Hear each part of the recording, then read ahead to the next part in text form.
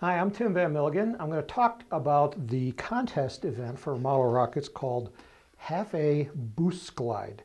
Now, Boost Glide and Rocket Glide are kind of similar, but a Boost Glide, the basic difference is it can separate into two or more parts. Typically, you'll have the rocket engine in a pod like this with its own recovery device. At ejection, the pod falls off of the rocket and then the glider comes down separately. The advantage is you lose a lot of weight versus rocket glide.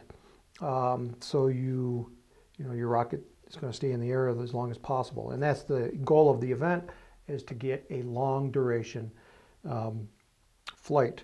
You can see about the size of this glider here. I got about a 2.5-inch cord and about an 8-inch semi-span, so about 16-inch total. But I do have some dihedral on it. The dihedral helps it to right itself. Without dihedral, it doesn't know up from down. So I have the dihedral in there. It's lightweight. You want to use balsa throughout. I do have some fiberglass on the sides of the balsa wood to stiffen it up a little bit.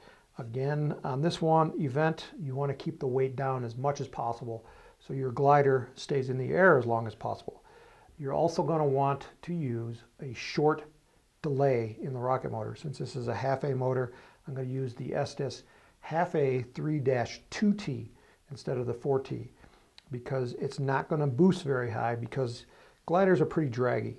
So it's not going to go high. Get rid of the pod as fast as possible and get this into a glide.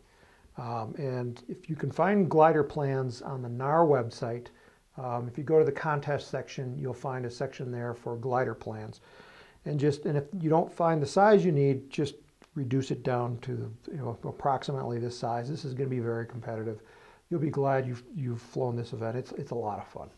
My name again is Tim Van Milligan, and these are competition tips. And my website is www.apogeerockets.com.